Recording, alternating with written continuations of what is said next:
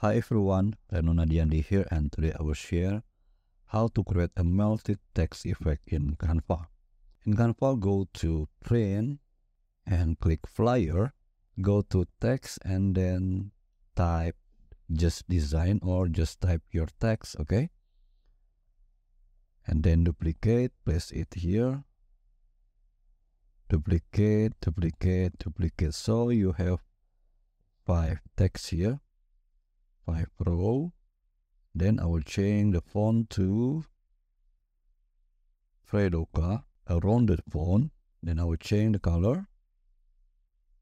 Start from yellow, orange, and then this one, and this pink, and this purple. And then download it as PNG with transparent background. Okay, now remove all this text and upload the PNG here.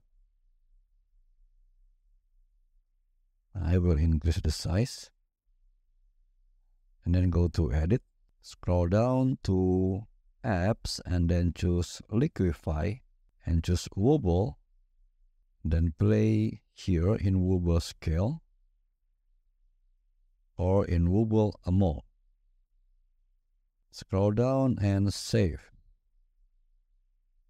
And then if you want to present your design on a t-shirt, just back and click mockup.